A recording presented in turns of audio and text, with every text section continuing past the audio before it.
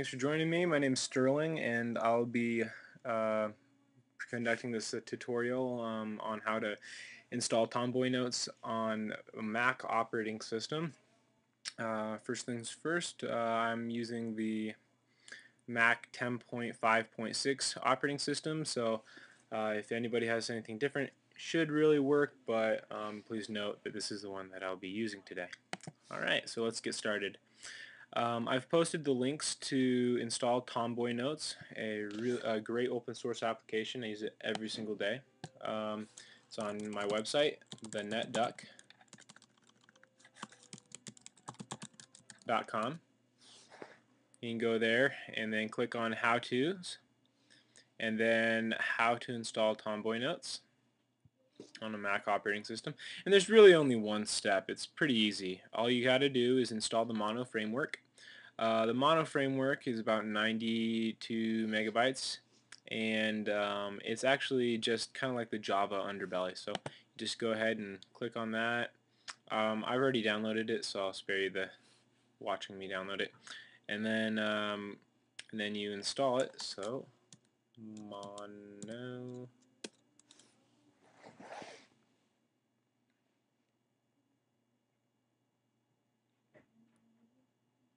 And go ahead and install that by double clicking the package, and it's going to ask you for your password. Go ahead and install that.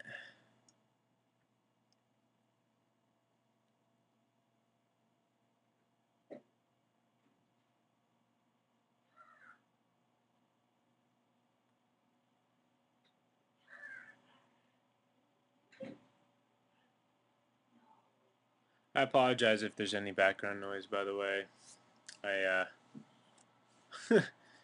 Doing this in my girlfriend's dorm. Alright, so you just close this. The next thing you're going to do is install the Tomboy application right here. Go ahead and download that. I've already downloaded that, so I'll just go to my desktop here real quick. Mount that. And it's really easy to install. You just select it. You kind of have to really select it good, and then just drag it into your applications. And as you can see, I now have installed Tomboy Notes for the Mac operating system. So it's real exciting. So Tomboy.